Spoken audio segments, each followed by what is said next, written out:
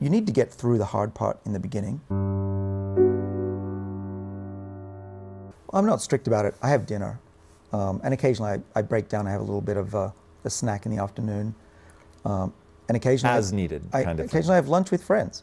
Occasionally I have breakfast. But my best days, I would say probably at least 5-6 days a week, are not eating maybe more than a nut, a few nuts, or a nibble of chocolate until dinner. And then dinner is great.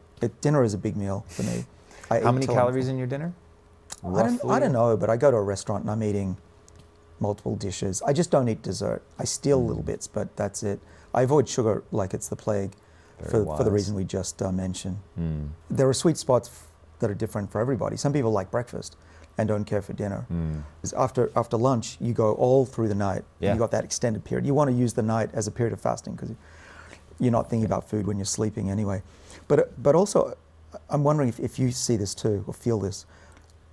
For a few weeks when I started doing this more intensely and actually skipping lunch, it was tough. It's tough for everybody, I think, because we've got ghrelin coming out and we have to eat something. We're used to eating. But after 3-4 weeks, I didn't feel like eating. In fact, if I ate something, I'd get a little bit woozy or brain fog. And what I saw when I was measuring it, so I've done the levels health thing on my arm. So there's a glucose monitor, continuous glucose monitor on the phone, that when you start, your body doesn't know what to do. Hungry, you're losing glucose, you feel tired, you're hungry. But what happens over time, after 3 weeks, is you steady out. And your liver wakes up and learns that it needs to do its job, which is in part making sugar for your body, glucose. But our livers are much smarter than our eyes and our mouths, much. And continuous. Your liver, my liver, if you measure it during the day, I showed you a graph earlier when we were talking, the line through the day is really steady in this zone. And that's why I can power through the day. I don't feel over-energetic, I don't feel lethargic, I don't even feel hungry. But there's a really important point, which is it's individual. The other important point is that you need to get through the hard part in the beginning.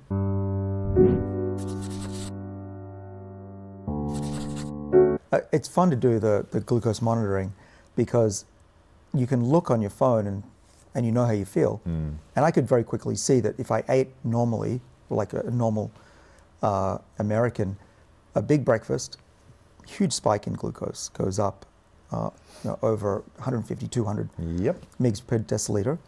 And I'm feeling wired and I've got caffeine in my body. So, okay, I got a couple of hours of hyper.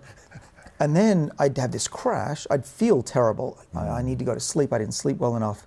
I can't think. I need to get a snack to get back to where I was. And then I look at my phone and I can see that I'm in this crash. I've gone not just, my levels are here. I've gone below that. And now I'm feeling hungry. I'm weak. And then what do? What does everybody do? I need a snack. I need a protein bar or something. And then shoot straight back up. Our days, if on a normal meal, a normal American diet is like that. And it's highs and lows and highs and lows. It's horrible. Horrible. You got to break that cycle and just do the and then a little bit in the evening. Food is required. We're not talking about starvation or malnutrition here. Right. But Tom, the one thing that I think is really important to tell everybody who isn't doing this is that I'm really lazy when it comes to life. I really am. It's surprising I've gotten where I am. I know the feeling. And very well. But what I am pretty stubborn. And I like to do things to a point where at least I've satisfied myself that I can do something. But I like meat. I love meat. Vegetables for me were a garnish for most of my life. I love the taste of meat. I would love if meat was life prolonging. I'd be the happiest guy. But I've now learned, A, that vegetable, at least plant focused, you can eat some meat and fish preferably. It's not going to hurt you. But a carnivorous, mainly carnivorous diet, there's really no evidence that in the long run that's healthy, unfortunately. So I've switched, and I'm very happy with it. I do enjoy a mostly plant-based diet now. Exercise, I freaking hate exercise. I'm Joe Average or worse. I do not like the feeling of being out of breath at all. I like lifting weights because at least I don't lose my breath, but I'm lazy. I have to force myself to go to the gym every day when I do it, which isn't every day, by the way.